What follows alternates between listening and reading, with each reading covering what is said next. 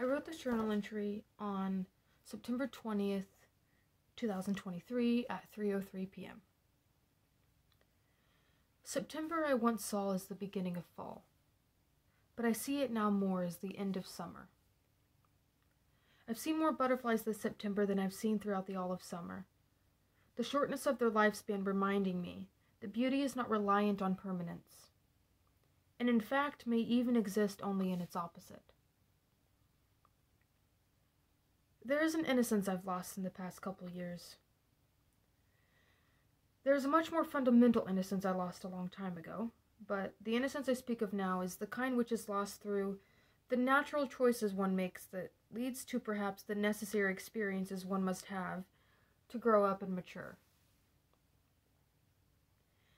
But the more I understand about maturity, the more I believe full maturity requires returning to the innocence of our younger selves, without the naivety originally attached to it. Innocence initially sounds something like having never harmed or been harmed, having never experienced or seen, and I suppose that is a part of it.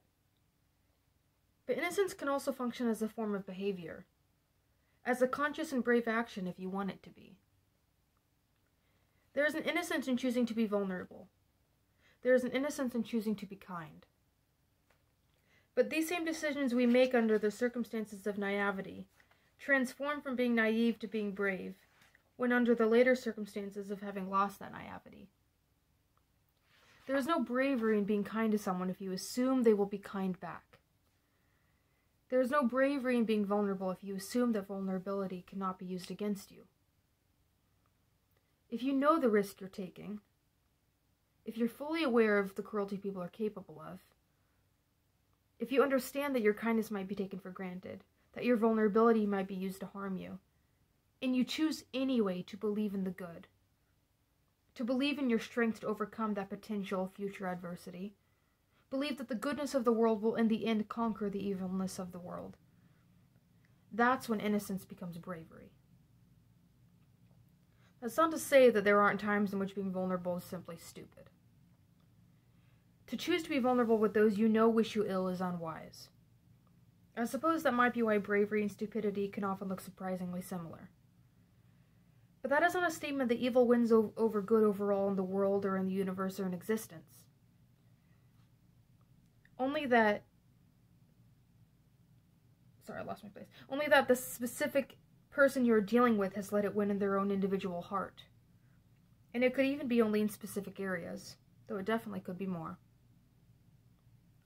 There are 3 broad stages to maturity I'm learning. Thinking everyone is good, learning many people are evil, and believing bravely nonetheless that the goodness you once believed in is stronger than the evil you came to discover, though both are very real. Everyone I meet is living in one of these stages, and often moving between the 3 throughout their lives, including me. So, I wrote this journal entry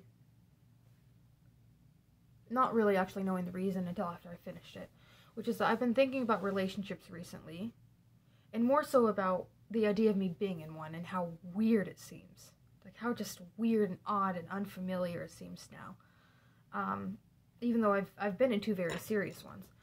But I realized that after writing this, and I've known it, but I really realized it lately, how extremely guarded I am. And I think that part of me writing this is me trying to teach myself again the bravery that comes with being vulnerable. Knowing that not everyone is going to treat you well, but that's not what it means to be brave. That's not what it means to be alive. And believing nonetheless that I ought to be vulnerable. Otherwise, what's the point if I'm just going to stay hardened? I'm not there yet, but I'm getting there. So I think that I'm trying to learn the value in